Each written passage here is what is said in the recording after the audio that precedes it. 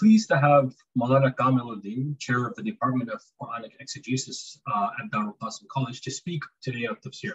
Welcome, Maulana. Thank you for having me, Usher. So this episode is part of a series on navigating resources in Islamic studies with experts who know their stuff.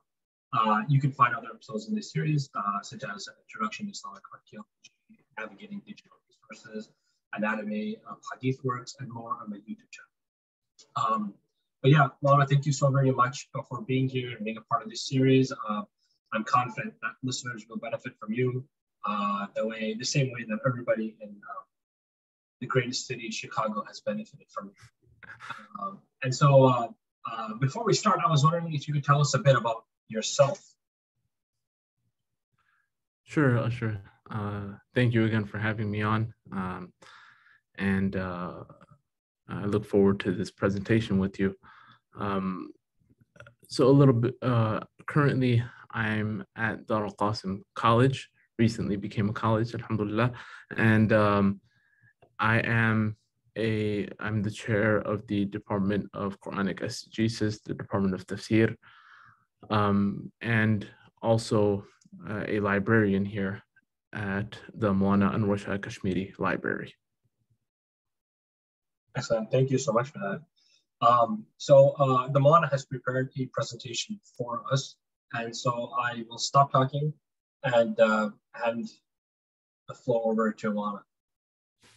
Thank you. So, Bismillah, alhamdulillah. This presentation and conversation with Usher revolves around the topic of Al-Tafsīr Al-Lughawī and some of the main primary and secondary sources on the process of how to derive Tafsir Al-Lughawī and substantiate and corroborate those different types of explanations and exegesis. The first slide here is essentially whenever you're talking about a term, especially a compound term such as this one, you want to be able to understand the terms separately and together as well. So what is tafsir? There are many definitions that are given in regards to tafsir. And I wanted to highlight a few of these definitions, a portion, not the entire definition, but a portion of these definitions.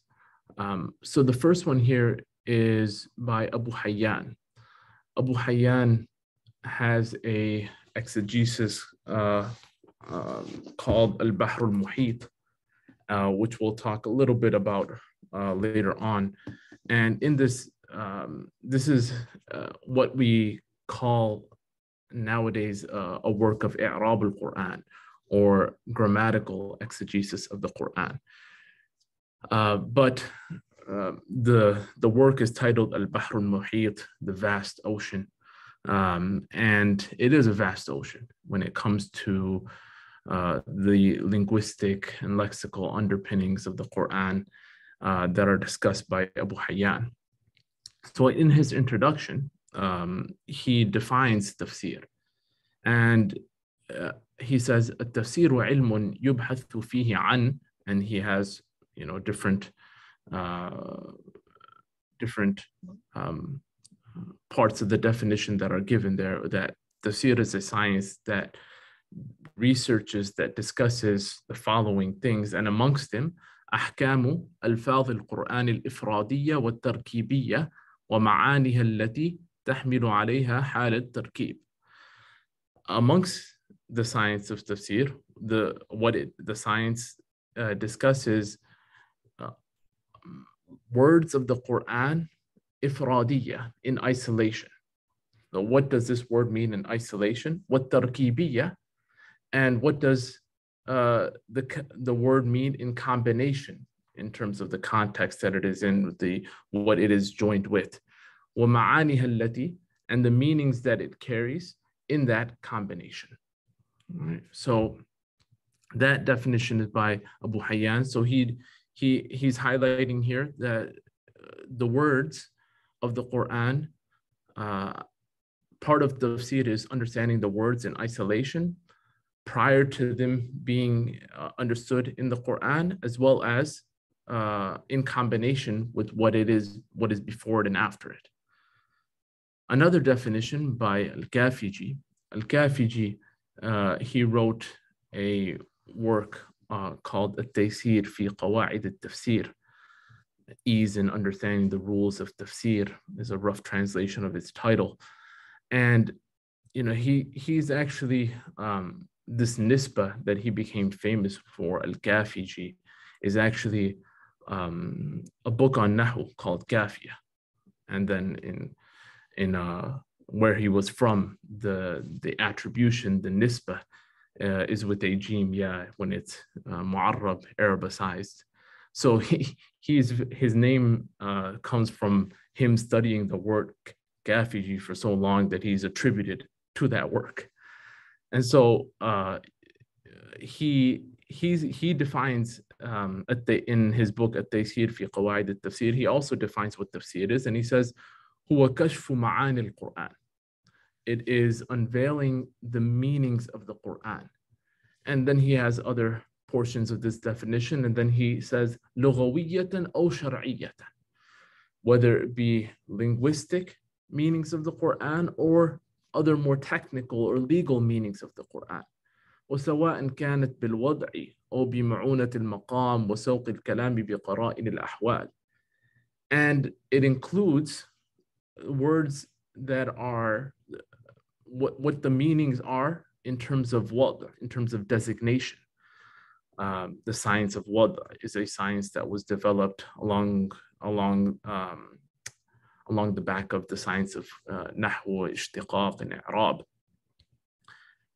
And the also understanding it in terms of placement and context.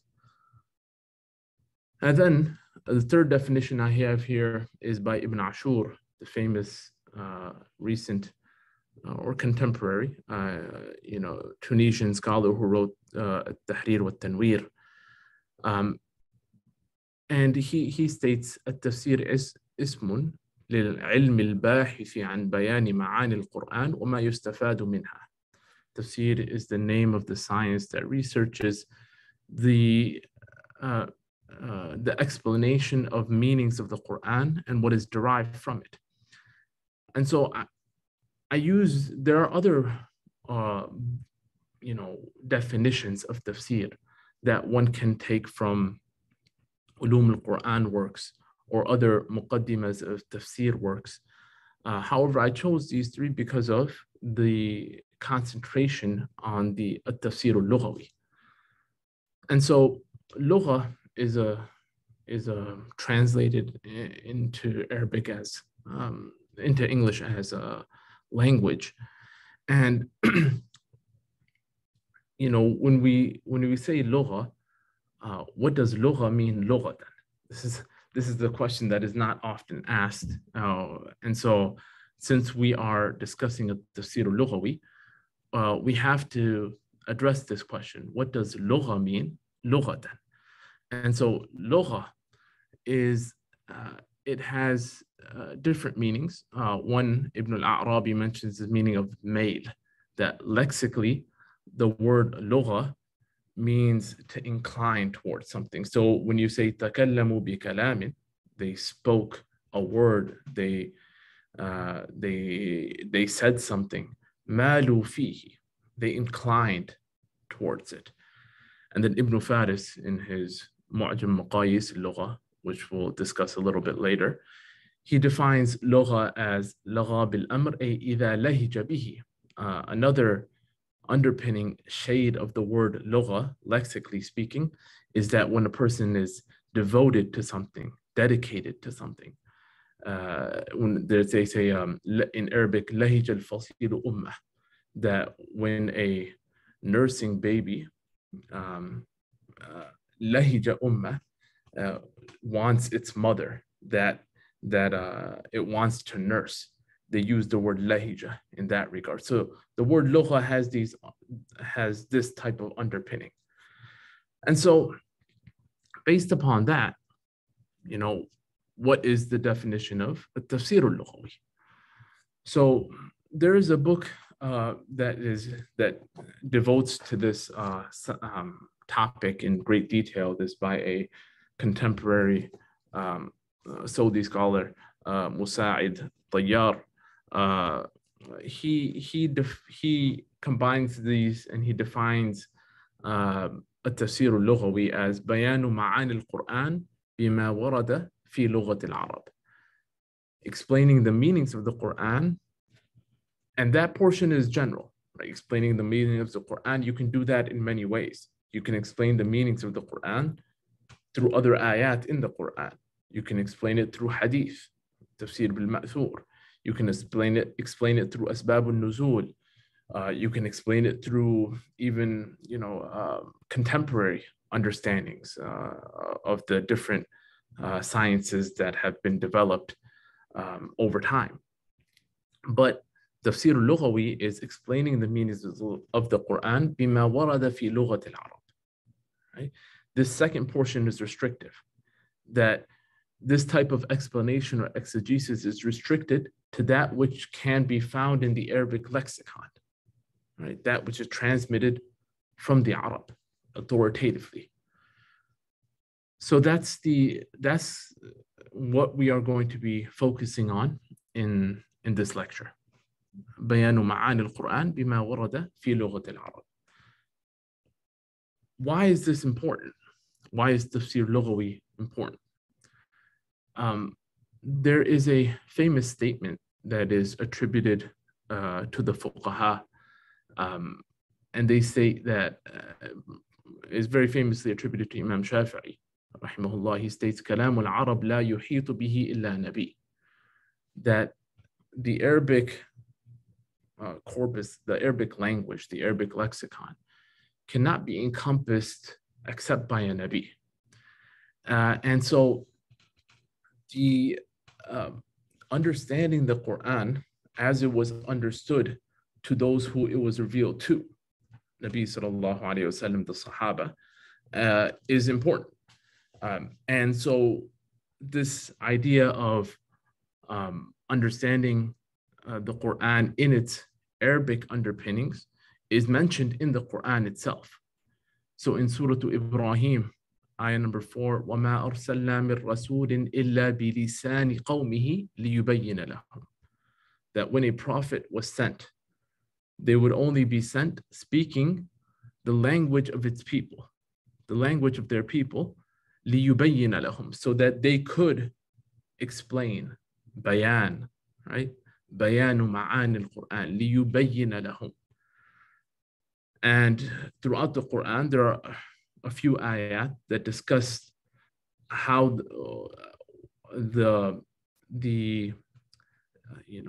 discuss Tafsir Lughawi and why the Arabic lexicon is important in understanding the Quran.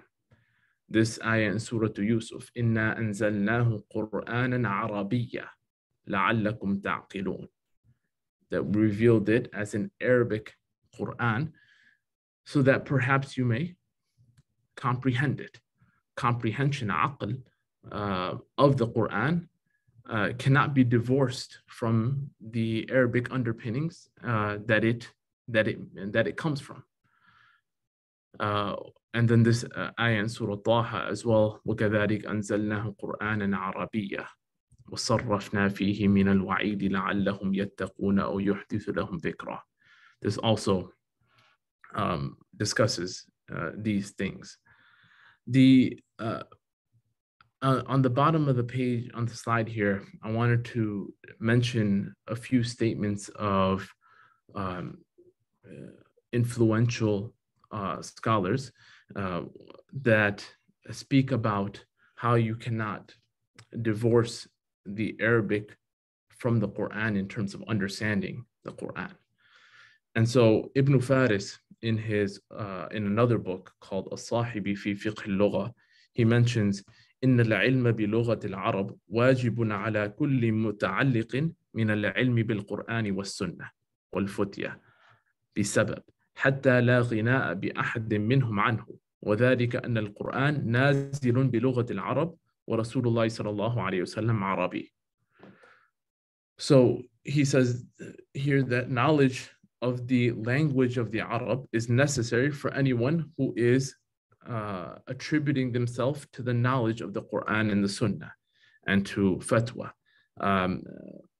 And no one can be, everyone is dependent upon the Arabicness of the Quran, because the Quran was revealed بلغة العرب and Rasulullah sallallahu alayhi wasallam is Arabi. And then Imam Shatibi, he states in his موافقات لا بد في فهم الشريعة من اتباع معهود الأميين. He phrases it this way. He says, it is necessary to, in order for it to be necessary to understand Sharia, one must follow the norm and custom of the Ummiyin, the unlettered ones.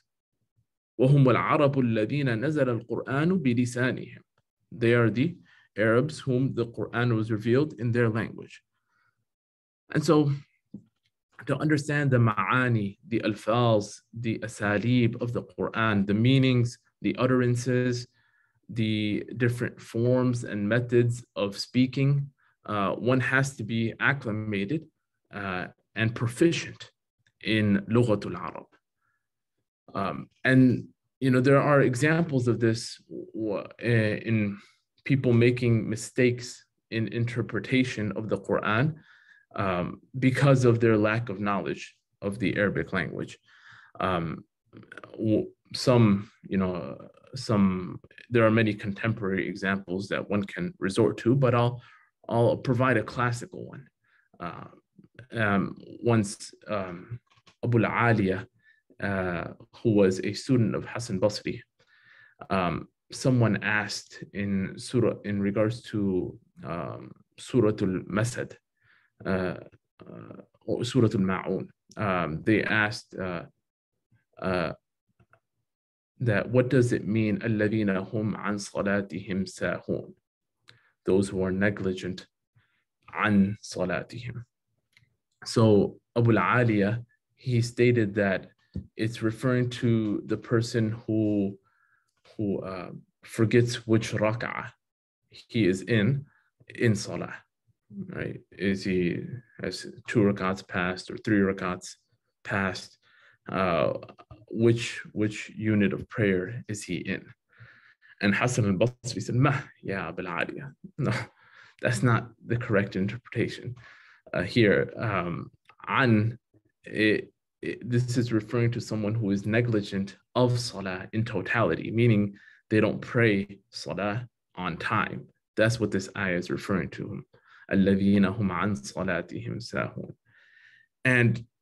سَاهُونَ. But to understand the misinterpretation of Abu al-Aliya, one has to understand Lughatul Arab and what does the word an mean, because the word an can refer to time or place. It has the meaning of zarfiyya, meaning an can be in the meaning of fi. That's what Abu al-Aliya interpreted this ayah as, الَّذِينَ هُمْ فِي صَلَاتِهِمْ سَاهُونَ. He interpreted an as fi. Because there are, in language, you can, this harf, this preposition, an, does come in the meaning of fi sometimes. For example, when a person says, أَنَا لَا أَتَأَخَّرُ عَنِ الدِّفَاعِ عَنْ وَطَنِي. Right? I will not delay in protecting my homeland. عن وطني يعني في وطني. So there are examples of this, that that understanding the Arabic lexicon and the usages of the language in order to come to the right conclusion of what the ayah is stating. So with that, let's move on to methodologies of Tafsir Lughawī that you will find in books of Tafsir. Essentially, every book of Tafsir is going to have some level of Tafsir Lughawī, right? And I'm going to concentrate on the second portion here in this session. However, this is found throughout. So sometimes the mufassirun, the scholars of tafsir, they'll state the lexical tafsir without tracing its origin back to authoritative Arabic poetry or prose. So essentially, they'll mention the Tafsir Lughawī without mentioning the dalil, the proof for it. For example, Tabari, he mentions in this ayah in Surah Al-Takwir, وَإِذَا النُّفُوسُ زُوِّجَتْ. Someone asked Umar radiallahu anh about this ayah. And Umar radiallahu anh stated, يُقْرِنُ بَيْنَ الرَّجُلِ الصَّالِحِ مَعَ الصَّالِحِ فِي الْجَنَّةِ وَبَيْنَ الرَّجُلِ السُّوءِ مَعَ الرَّجُلِ السُّوءِ فِي النَّارِ. That this when souls are joined together, what does zuwijat mean? Umar ibn al-Khattab radiallahu anh does give a tafsir lughawi of the word zuwijat by using the word yuqrin, right? He uses the word yuqrin to explain what tazweej means. That this word, it has the meaning of combining one thing with another. That's why marriage is called, the spouse is called zawj or zawja. So he says that a pious person will be joined with a pious person in Jannah, whereas the evil people will be joined with others that are like them in the fire. So here, Umar ibn al-Khattab radiallahu anh and Tabari quoting him is giving a tafsir lughawi, but we're not tracing back the word to how it's used in Arabic poetry or authoritative prose. So that's that. That's one example. Another example in tafsir book is in the meaning of وَكَأْسًا دِهَاقًا. So here, the word dihaqa is mentioned as, so this tafsir is mentioned by also by Mujahid and others, that the word dihaqa, it means mal'a, right? And so Ibn Abbas radiallahu anhuma is interpreting the word, the cups filled, right?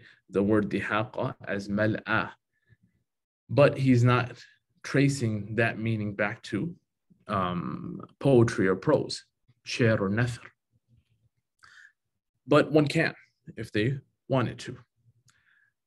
So many books of tafsir will state the tafsir lughawi, the lexical exegesis of a word or words, but they won't trace it back to its origin. But the second one, so you will find this in many works. So you will find this in Tabari. So you will even find it in Tafsir bil-Ma'thur, Tafsir Lughawi, in Tafsir bil-Ma'thur, like Tabari's work, Suyuti's Darul Manthur, and other works of I'rab al-Qur'an. So I talked briefly about Abu Hayyan's Al-Bahr al-Muhit. His student also has a book similar to that called Ad-Durr al-Masun by Samin al-Halabi. And so these are more classical works that are put in the genre of I'rab al-Qur'an, but even contemporary works like Muhyiddin al-Darwishi's I'rab al-Qur'an, which is very commonly studied and referenced because of its structure. It's a contemporary structure that is a good initial reference for I'rab al-Qur'an. Thanks, Maulana. Do you mind kind of just translating some of these Arabic terms that you mentioned, like I'rab and stuff like this? Sure. So, contemporarily speaking, there's a genre of tafsir called I'rab al-Qur'an, in which they grammatically parse ayat. So it's a grammatical exegesis of the Quran.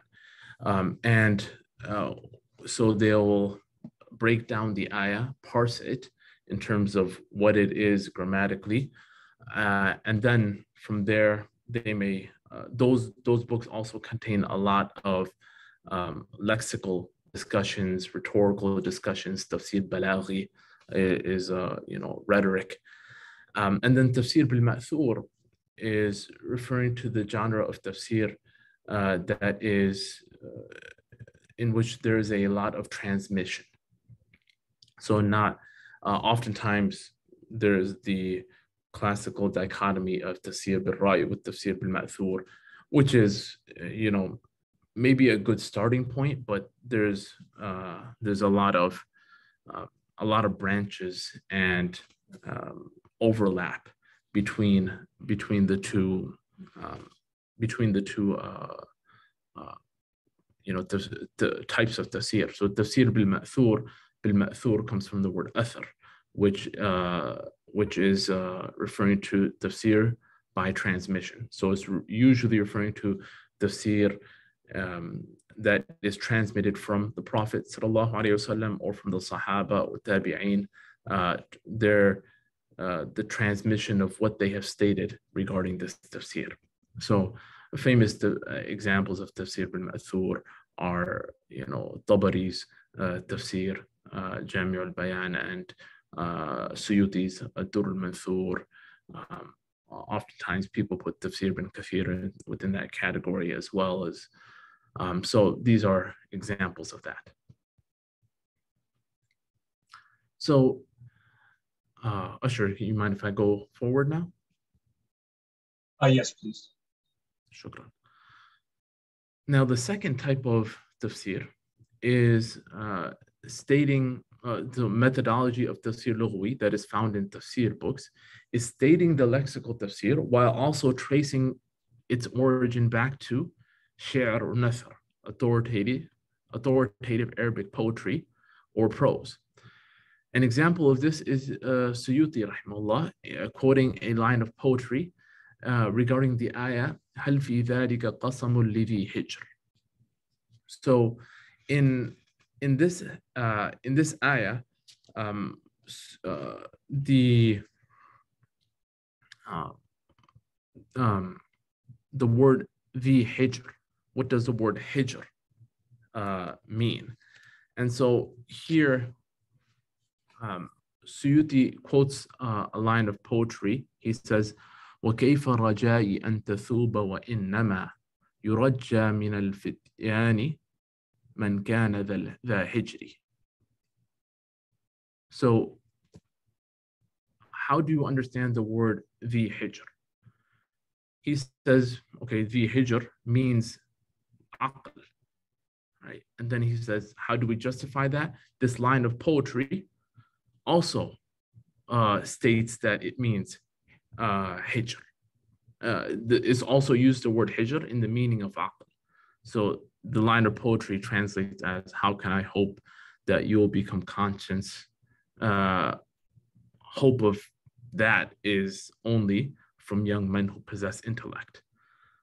So you can see that the Quranic word, the hijr, is being traced back to poetry. And this poetry can be of different eras. Sometimes it's Jahili poetry, pre-Islamic poetry. Sometimes it is poetry of other individuals, either during the time of the Prophet or afterwards, as long as they are considered an authority in the language. And also, you can then substantiate these lines of poetry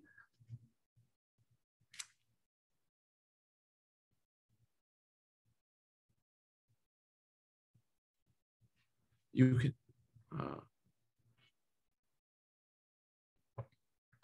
so you can then substantiate these lines of poetry by looking at works like Ibn Faris's Maqayis al-Lugha. So Ibn Faris, in his Maqayis al-Lugha, he says, okay, you have the word hijr that is not usually compared with aql, not usually interpreted as intellect. Now, why? Why does this word mean intellect?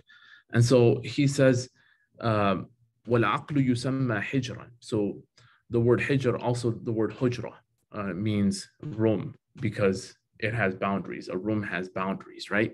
And so the word hijr, why is intellect called hijr?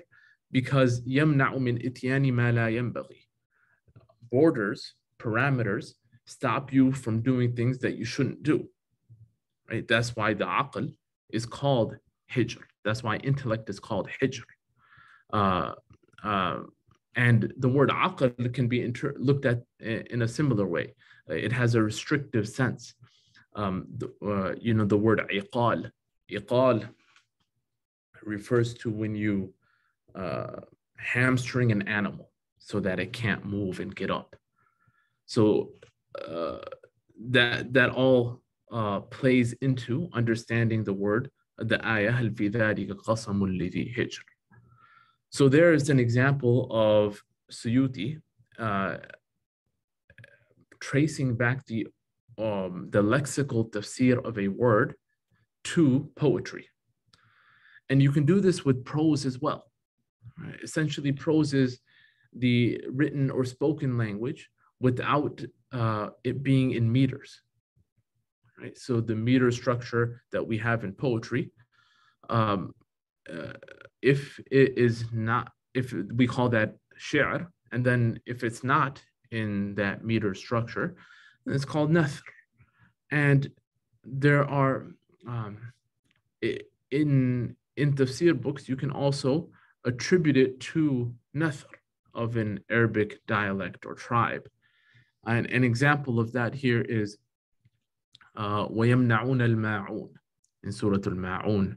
Once again, Min Shihab al-Zuhri, he states that al-Ma'un bilisani Quraysh al-Ma'al, that Ma'un has different meanings. So if you look up the word Ma'un, in different dialects, it has different meanings. But bilisani Quraysh, in the dialect of the Quraysh, it has the meaning of wealth, mal. And then, so he's attributing it to, and then he follows that up with other usages. Another example of this is, I didn't list it here, but in Surah Al-Safat, there's an example of أَتَدْعُونَ بَعْلًا وَتَذَرُونَ أَحْسَنَ الْخَالِقِينَ. In Surah Al-Safat, there's a story of Abdullah ibn Abbas radiallahu anhuma. He heard two men arguing over a camel, that who owns this camel. And they said, and one of them said, أَنَا بَعْلُهَا. And so from there, Ibn Abbas, knew of this ayah in the Quran, and he understood that the word Ba'al means Malik, Rab, owner. And so this ayah in Surah Al-Safat, أَتَدْعُونَ بَعْلًا, the word Ba'lan sometimes is attributed to a particular idol. Do you call Ba'al? But do you call other deities, other lords? وَتَذَرُونَ أَحْسَنَ الْخَالِقِينَ, and abandon the greatest creator. So again, in this example, it's traced back to spoken language, right? And then here you have another example, وَلَوْ أَلْقَى مَعَاذِيرَ. So Dhahak states the word ma'adhir means sutur, drapes or coverings.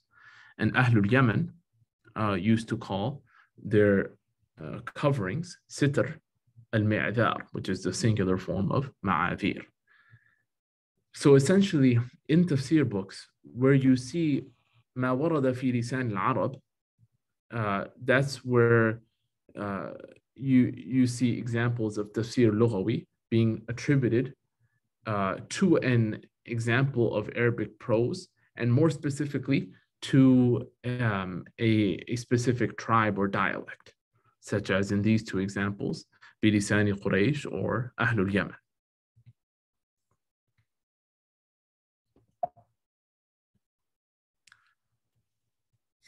Now, there are two subgenres of Tafsir Al-Lughawī that I want to concentrate on today.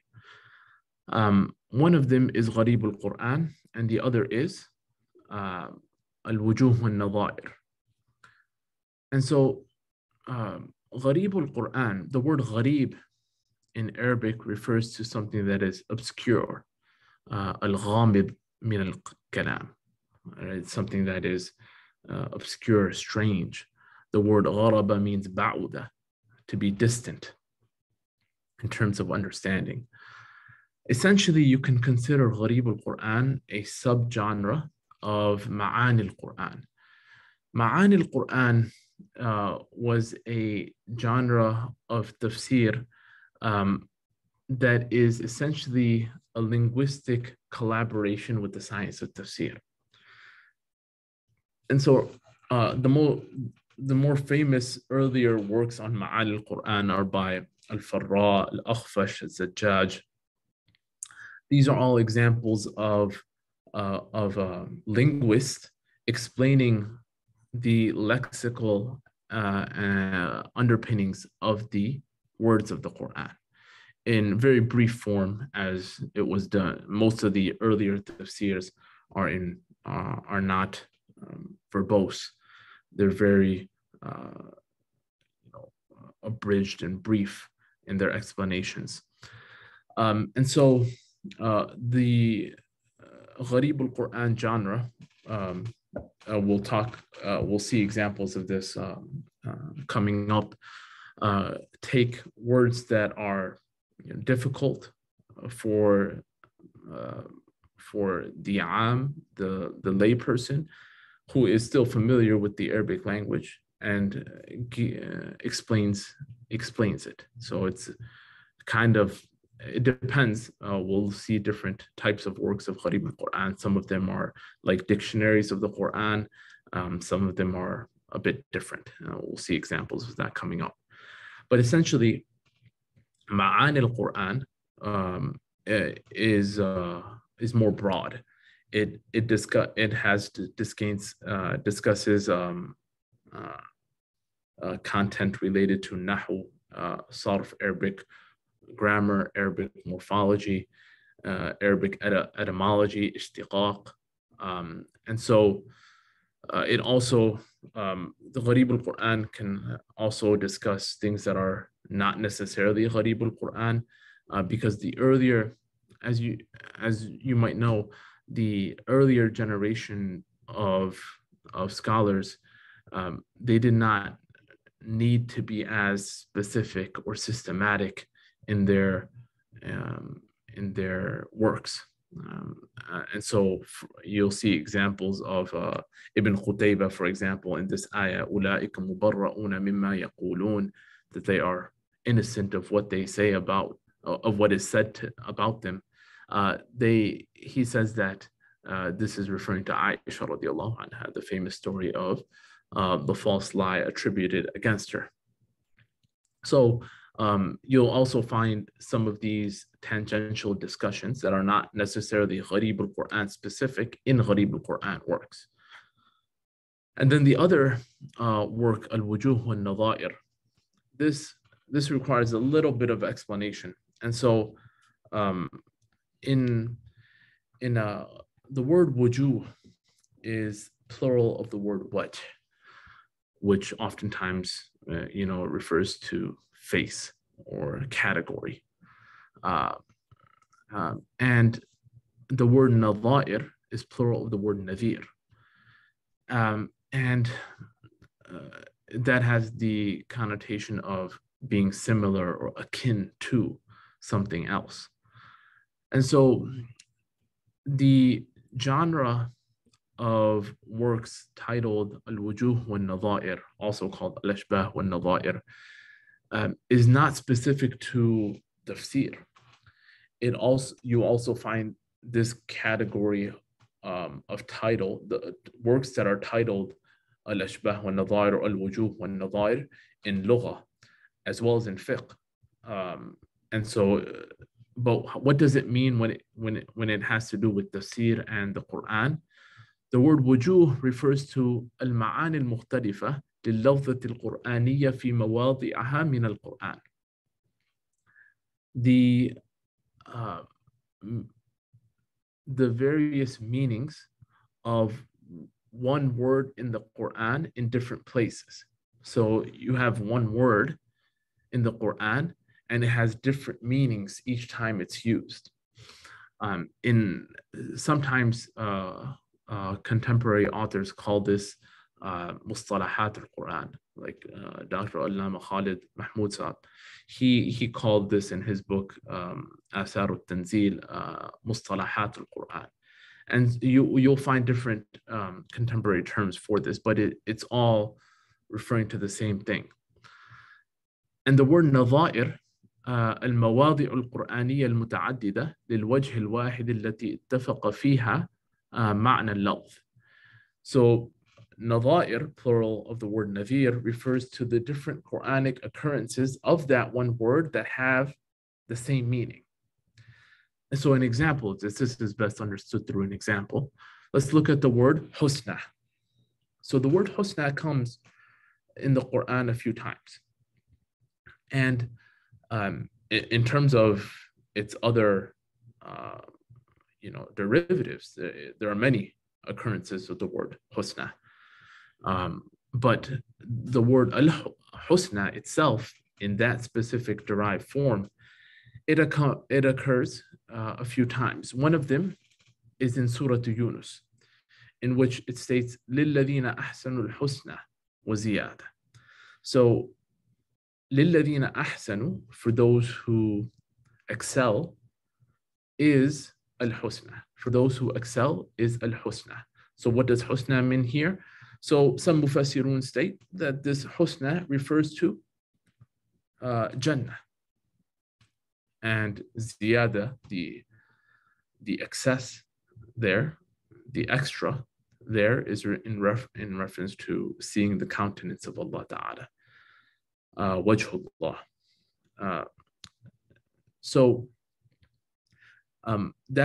here the meaning of the word husna is al-wajh al-awwal. The first wajh of al-husna is Jannah. Now, what is the nadhir of this wajh?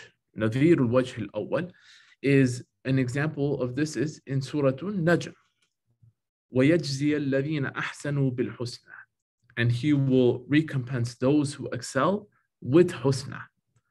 With husna meaning Jannah. So the wajh is the meaning of Jannah in Surah Yunus. The nadhir is the same meaning. All right? In Surah An-Najm, you have the word husna and it has the same meaning of Jannah. And I mentioned here Surah Ar-Rahman here as well because it's not the authors don't always use the same derived form. So in Surah Ar-Rahman, هل جزاء الإحسان إلا الإحسان. Right? This ayah is referring to the word ihsan, which is from the same root letters as husna, but not the same form. Here, ihsan, also the second ihsan, in hal jazaa al-ihsani illa al-ihsan, also refers to Jannah. That is there any recompense for the people of ihsan except ihsan, meaning except Jannah. So that's another nadhir of al-wajh al-awwal, the first wajh. Al-wajh al-thani would be a second meaning of the word husna. So a second meaning of the word husna can be found in Surah An-Nahl, in which the discussion is of the mushrikun attributing banat, daughters to Allah Ta'ala while claiming for themselves sons. وَيَجْعَلُونَ لِلَّهِ مَا يَكْرَهُونَ وَتَصِفُ أَلْسِنَتُهُمُ الْكَذِبَ أَنَّ لَهُمُ الْحُسْنَى أَنَّ لَهُمُ الْحُسْنَى. So the word husna here doesn't mean Jannah, but it means banun, right? Male offspring. So this is how we understand this genre of al-wujūh wa-l-naẓā. This is one example. We'll see a few more examples when we discuss specific books of al-wujūh wa-l-naẓā. Do you have any questions on that, Ashur, so far? No.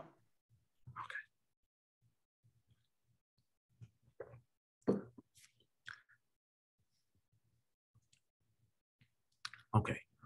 So here, how to use books of Gharīb al Qur'ān. We kind of get to the crux of the issue here. In terms of, we've defined what is Gharīb al Qur'ān, and now let's go over some books and how to use them. So the first one listed here is by Raghib al-Asfahani, Mufradat al-Qur'an, right? And this book, let me share.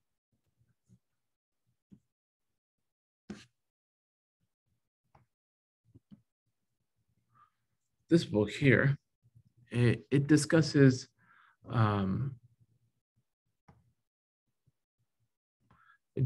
the work of Gharīb al Qur'ān, and is the most popular book in this genre and widely discussed as the best. And so this edition that you see here, this Darul Qalam edition is, in my opinion, the best edition of the work because of the editor including many beneficial points in his marginalia and tracing back the works to other examples. That was the muqaddimah, the introduction. Let's have a look at the book itself. So here, right? So just as an example, this work is very easy to use because it is discussed in alphabetical order. So any word that you want to look up, you look it up in alphabetical order, and it gives you the meaning of the word.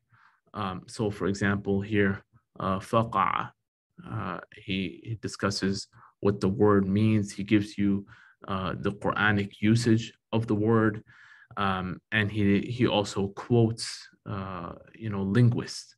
So here he quotes Kitab al-Ayn of Khalid ibn Ahmad al-Farahidi.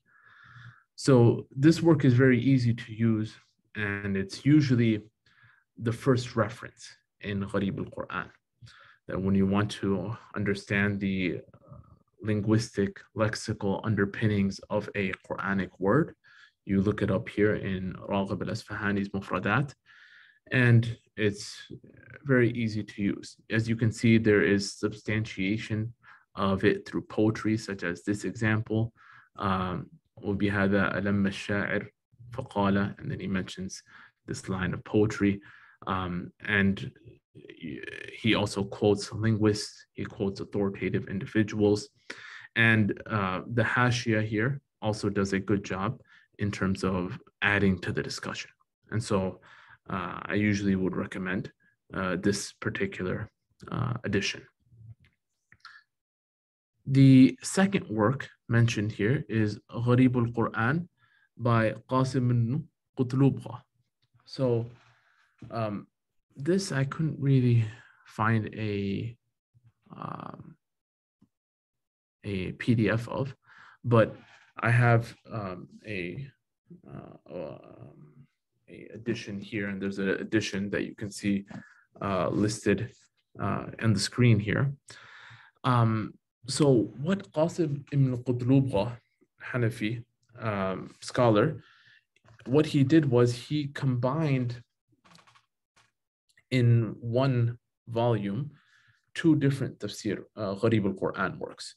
One by Abu Hayyan al-Andalusi, the scholar of al-Bahr al-Muhit that we discussed earlier, which is his Gharīb al Qur'ān work is called Tuhfatul Arib bima fil Qur'ani min al-Gharīb. And the other, and another book on Gharīb al Qur'ān called Al-Bayan fi Gharīb al Qur'ān by Muhammad ibn Abi Bakr al-Farghani. So what he did was he's essentially edited these two works. He added to them and he put them into one volume. And the first work is in the order of the Mus'haf. So you would, if you were to look up a word, you would have to look it up in according to the surah that it is in, right? So, you have to look up, if you're looking up a word in Surah Yunus, Surah Al-Nahl, you have to look it up in that particular surah and then the ayah. And the second work is organized similar to Raghib al-Asfahani's work according to the alphabetical order, huruf al-hijab. So there are different Gharīb al Qur'ān works that organize the words in various ways. These are the two primary ones, either in the order of how it's mentioned in the Mus'haf, in the Quran, or in alphabetical order. One of these two. The third work that I listed here, At-Tahqiq fi Kalimat al-Qur'an by Hassan al-Mustafawi, al-Shi'i. Here, this work, it essentially takes what Gharīb al Qur'ān literature produces and it amplifies it greatly. And so if you were to look at an entry in this work, usually this is he also gives sometimes the Hebrew meaning of the word, but if we were to look more at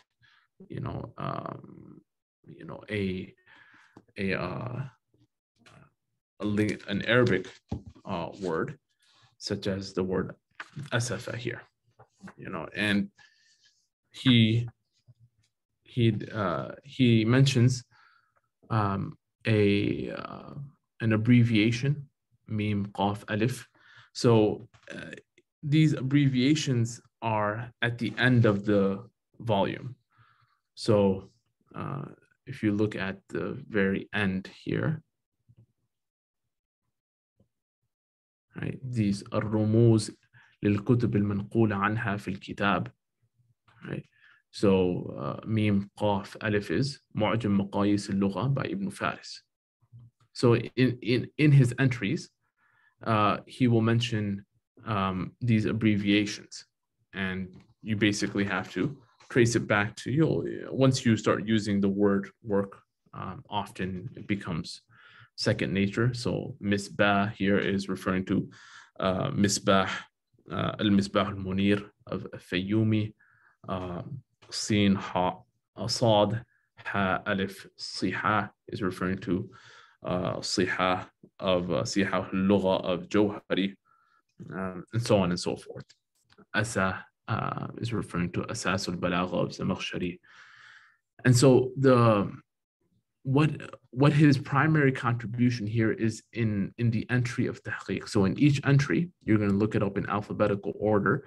He gives you the meaning from these classical lexicons, and he selectively chooses what to include here. And then he has a section called Al-Tahqiq, which is the title, namesake of the book. Tahqiq fi kalimat al-Qur'an al-Karim. So here he combines the underpinnings of the word, and he produces a way to connect all of these underpinnings in order to see the full linguistic breadth of the word. And so that's the amplification of what you see in other books of Gharīb al Qur'ān. So that contribution is something you will find here in this contemporary work of Gharīb al Qur'ān. And then the fourth Gharīb al Qur'ān book that I have listed here is Fathul Khabir by Shah Waliullah Dahlawi. So Fathul Khabir,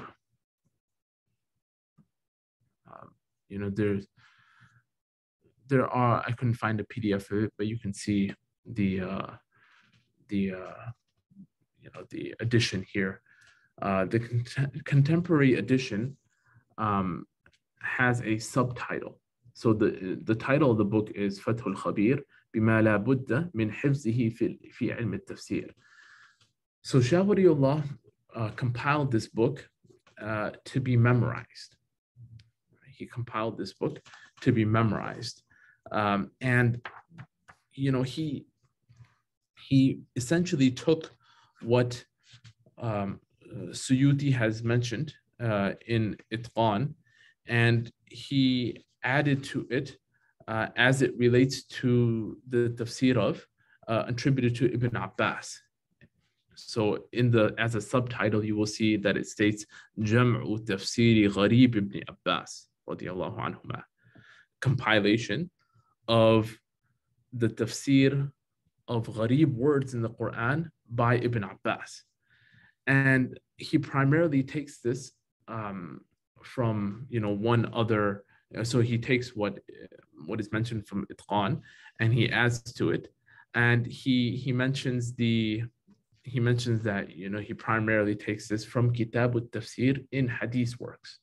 So in hadith works such as the Sihah Sitta, the 6 canonical hadith compilations, there is a chapter of tafsir in those hadith works. And so in Bukhari Sahih, Tirmidhi Sunan, and the Mustadrak of Hakim, these 3 particular tafsirs, Shah Waliullah combines what you find there to this particular book. So this is another example of Gharīb al Qur'ān that is very selective. It's very selective. It's not necessarily based upon what the linguists have to say, but what has been transmitted in the prophetic era regarding that tafsir. And in this case, specifically from Abdullah ibn Abbas radiyallahu anhu. The next slide refers to how to read books of al-wujūh wa-l-naẓā. So we talked on this slide what the word wujūh and naẓā'ir means, and there are 2 books that I kind of want to mention on al-wujūh wa-l-naẓā'ir. The first one here by Muqatil ibn Sulaiman, an earlier work on this genre of tafsir. You'll notice that it is sometimes difficult to understand the order here, because the editor of this work also mentioned this problem. There's another work by Yahya ibn Salam, written about a few 20-30 years after Muqatil ibn Sulaiman wrote this work. that's called titled At-Tasarif, in which he follows a similar order. And the muhaqqiq, the editor of that work, mentions that it's not a specific, order. It's not in the, it starts off, one can say, so the first entry in this book is al-huda. So al-huda, one might think, why is he starting with al-huda? And one could think, okay, in Surah Al-Baqarah, ذَلِكَ الْكِتَابُ لَا رَيْبَ فِيهِ هُدًى لِلْمُتَّقِينَ. So maybe he's going in the order of the Mus'haf. And you can say that maybe for a few entries, but then also that is not consistent. So, like I stated before, many of these earlier works did not need to be so specific in their systematically presenting al-wujūh wa-l-naẓā or Gharīb al Qur'ān in this case, al-wujūh wa-l-naẓā. But besides that, let's just look at an example of this and how we would then look up words in this genre of work. So similar to what I mentioned before, Muqatil states that huda has 17 wajh, so 17 different meanings. And so huda means bayan, right? And then he gives you the nadhir of it in these ayat, right? He gives you the nadhir of it. So he mentions it in Surah Al-Baqarah, أُولَٰئِكَ عَلَىٰ هُدًى مِّن رَبِّهِمْ, meaning the bayan meaning is there. It's in Surah Al-A'raf, it's in Taha. And then the second wajh of huda is Deenul Islam. And then he gives you the nadhir of it here. The third wajh is Iman. He gives you the nadhir of it here. So that's how the work is utilized. But the index, the fihris of these works, it will be a great aid. So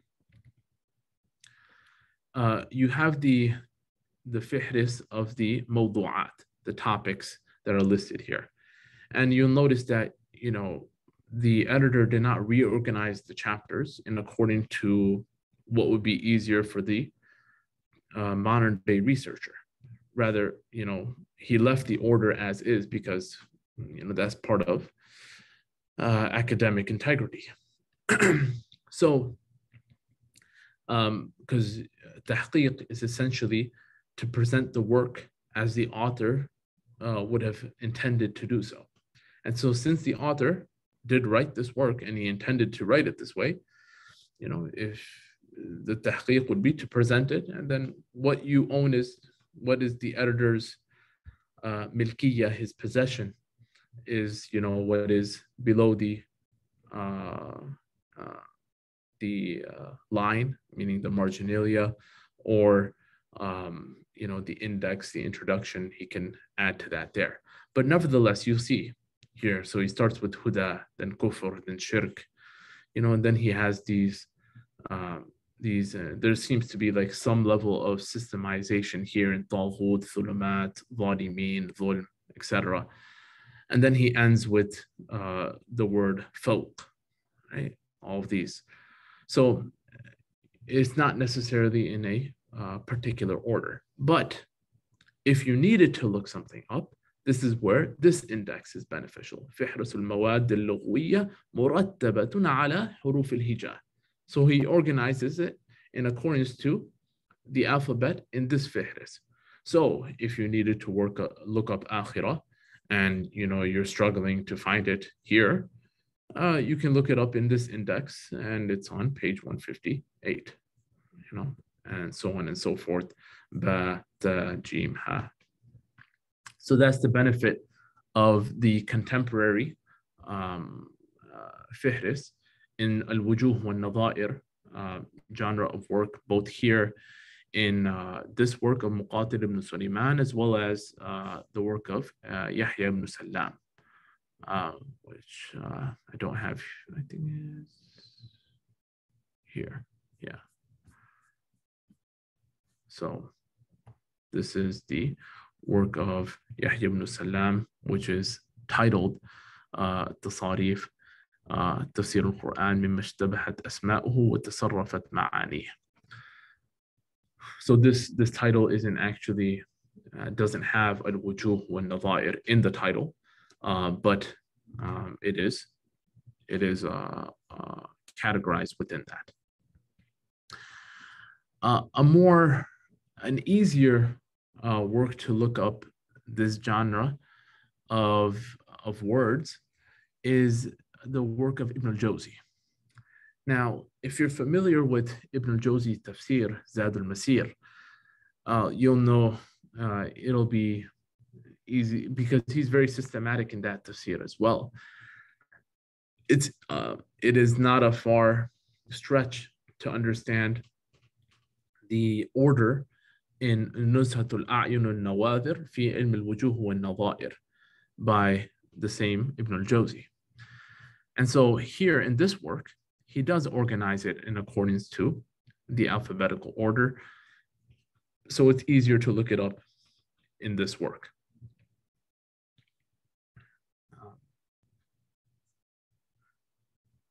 So that is that.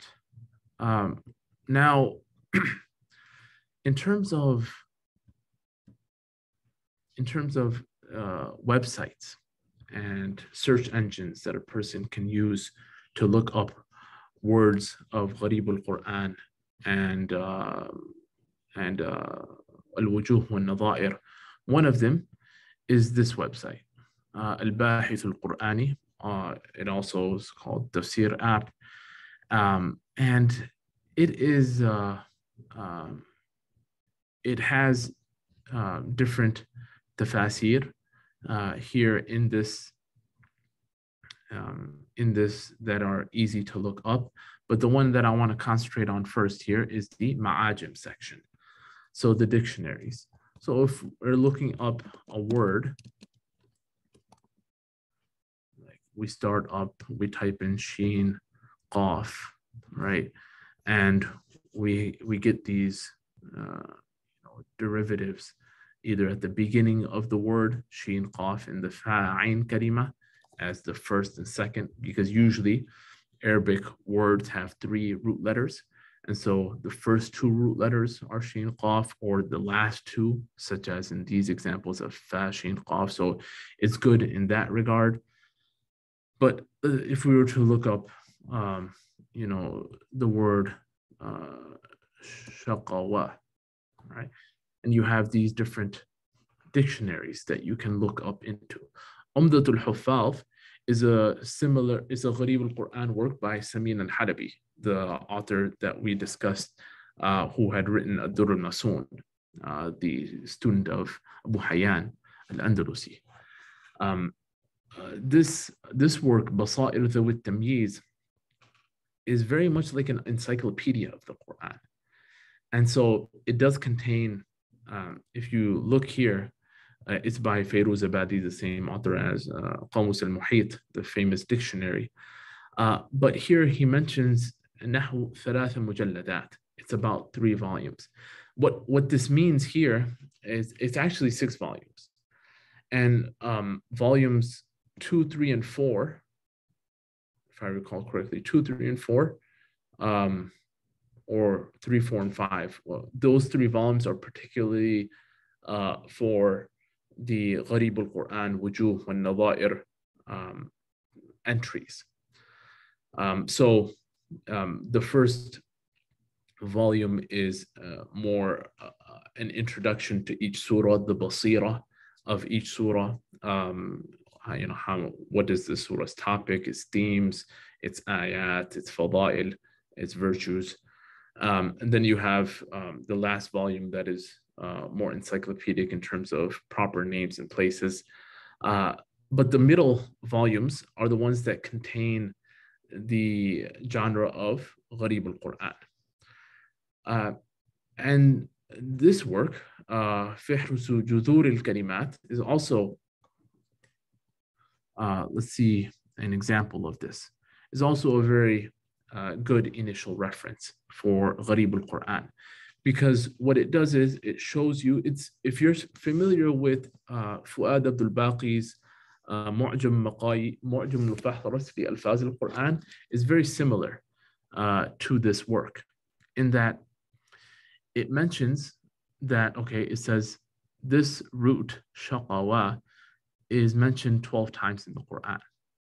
And it comes in the form of ashqa 3 times, in the form of shaqi 4 times, and once in shiqwa, and then 4 times in the verbal form of the 3 root letter verbal form, and then it lists them out for you here.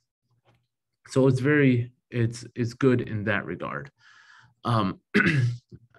But there are some drawbacks as well of looking up words in this. Sometimes, for example, you want to look up the Yemeni king Tubba, who's mentioned in the Quran, and so it can be, you might have to, go through, the root letters tabi'a, and then, for example, here you have to go to the alam section, the proper noun, and you'll see that qawmu tubba is how it's used, and you'll find it there. So you do have to be familiar with, you still have to familiarize yourself with how the Quran uses it, and play around with different search qualifications in order to find what you are looking for. But this particular work, فهرس جذور كلمات القرآن, is very similar to معجم مقاييس اللغة by Fuad Abdul Baqi, in which you look up the word alphabetically. It mentions to you how many times it's used in the Quran and where it is used. As a starting point, it's a good initial reference. I had a question on this website in general. Will it tell you the edition of the text and the page number in the edition that's used, or? That's a good question. So, for example, let's look up a word, and there are some works that you can kind of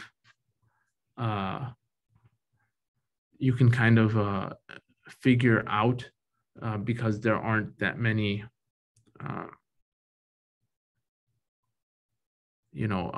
editions of it. So the clues are given here. So for example, Ruh al-Ma'ani is 28 volumes, Mafatih al-Ghaib is 24 volumes. But some of these works have multiple editions. And so it's not clear which edition it is using. But there's another website, I think it's called Al-Tafsīr.org, if I recall correctly.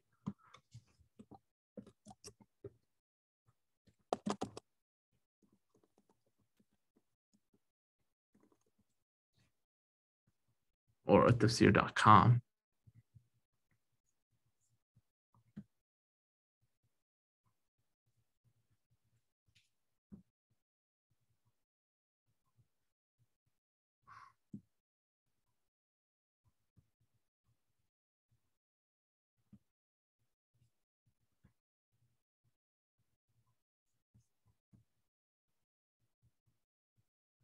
Actually, this one doesn't do it either. I thought this one would have done it. But I guess Shamila, Maktaba Shamila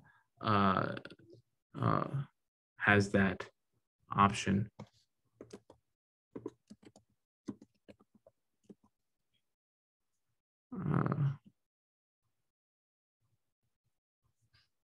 In which, if you're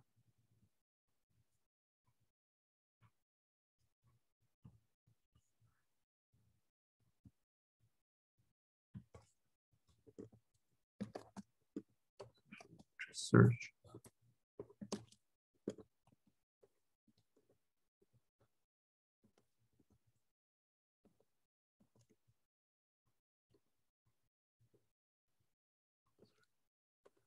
but that.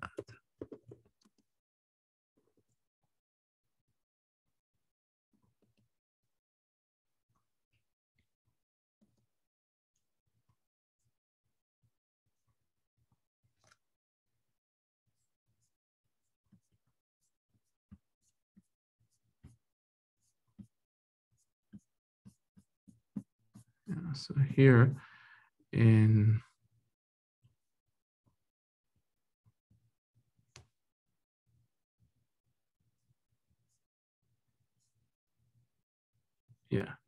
so here it mentions the edition and it will mention the page number and the juz. So Zad al-Masir, Mu'allif, Muhaqqiq, Nashir, Tab'a, so the publisher, date of publication. Then you go to juz, juz 1, and then page. So you have the juz here and the safha here, juz number, page number. So Shamila will do it, but I don't think Al-Bahith Al-Qur'ani or Al-Tafsīr.com does it. Thank you. You're welcome. But they do seem to quote, the volume number, which may indicate, which volume they used. But when I mentioned for Basahir al Tamyiz, because there's only one edition of it that they could have used. That's why I mentioned the comment about it being in 6 volumes, but them utilizing about 3 or 4 volumes of it in this section of the website. Okay. Now, another section of the website which is beneficial for Tafsir Al-Lughawī is the I'rāb wal-Lugha section and the Qira'at section. So here you'll see some of the tafsirs that books that I had mentioned, such as Darul Qasim of Tafsir Halabi. You have I'rāb al Qur'ān wa Bayānuhu, Muhyiddin Darwish, and you have other works here that one can reference. The Tafsir Abu Hayyan is actually in this Lugha wa Balagha section, Al-Bahr al-Muhit. And so the classification here it's decent. I wouldn't say it's completely accurate, but it does help. Right? Zad al-Masir is here, which we're discussing of Ibn al-Jawzi. And the other section of the Qira'at section, which is also beneficial. And then you have the Gharīb wa Ma'ani section here. So the Ma'ani al-Qur'an, these were the ones that I was referring to, Al-Farrā, Zajjaj. This is a section that is also useful. Okay.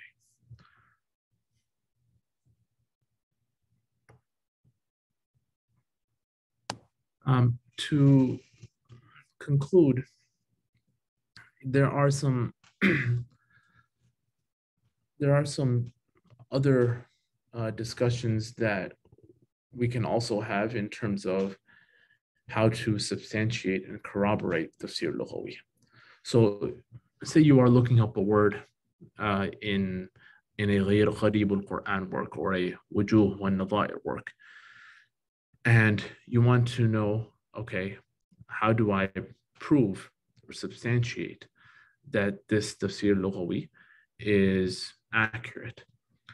So the primary references are other tafsir works that we discussed on those websites, and other Ma'ani al-Qur'an, Gharīb al Qur'ān, wujūh wa-l-naẓā works.